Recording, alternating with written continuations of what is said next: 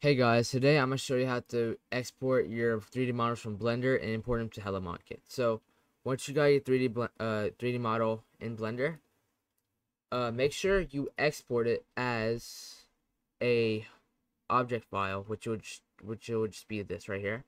You just export it. Then you want to go to Hello Modkit. Make sure okay, so you'll probably start as your content folder.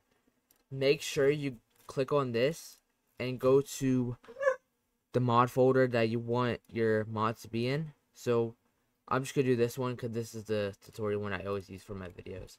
So once you do that, you can go to your file explorer, drag your object file into here.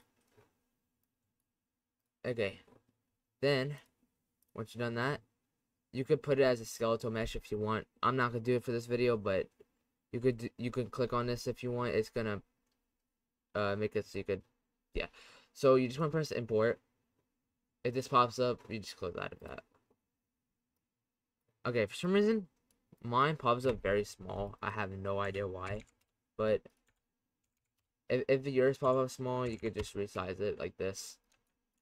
Then, if you want the texture for it, you just drag in your PNG file for the texture into this the mod folder, like the object, and then you just drag it into your 3D model from Blender, and that's it.